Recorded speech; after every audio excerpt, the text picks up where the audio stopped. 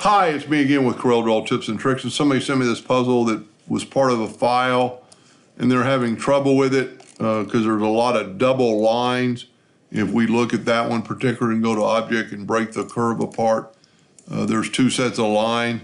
One way we could fix it without using a macro that I have that will take away double lines, but if we smart fill it, you can see what happens sometimes.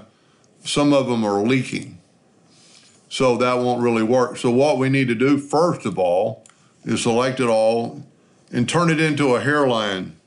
I'm going to hit F12 on the keyboard and turn them into a hairline just because it needs to be a hairline anyway. I think they want to score the inside and cut the outside. But now I'm going to select it all and I'm going to try to weld it. Now this is going to take a little bit of time, but it's faster than moving or doing it by hand, I think. So I'll set my nudge factor on 25 or 9 inches. I'm going to fill that in, and it's taking a little bit of time to fill them in, but what's going to happen, you can, we've got some separation there in that when we, I'm going to do just one line, and your computer might do it faster than this. Mine, I've got a pretty old laptop, but just wait for it to fill in. And then when you've got them over here, you can left click, right click. And now there's going to be double lines because the pieces are joined, but there's really no way around that per se. I mean, it can be done, and it's not that hard. It just takes some time, and you can see the double lines. So what we're going to do, we're going to change our nudge factor like to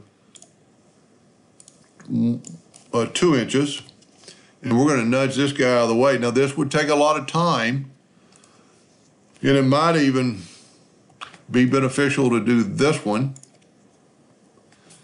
And see, we got those, and then go up to select it with the shape tool and break everything apart by right clicking. And then the part that we want to delete, this is only to get rid of this problem. So if we do that and then we move that back, there's no double lines. So if you did every other one and do them one line at a time, so just move it over. And what that's going to do, it's going to keep it from just scoring at one time. Now there's somebody that knows what they're talking about is probably laughing. There's probably a better way, but I'm just breaking them apart and then taking the, now this is going to get a little bit more difficult when we get in those other pieces, but just remember, and then because there's an odd amount, we need to do this piece. Just take the shape tool, right click, and break it apart, and just delete the part you know you don't need, and then nudge it back. So now it's not going to score, but one time on that line, as you can see. So that's going to take some time without a doubt.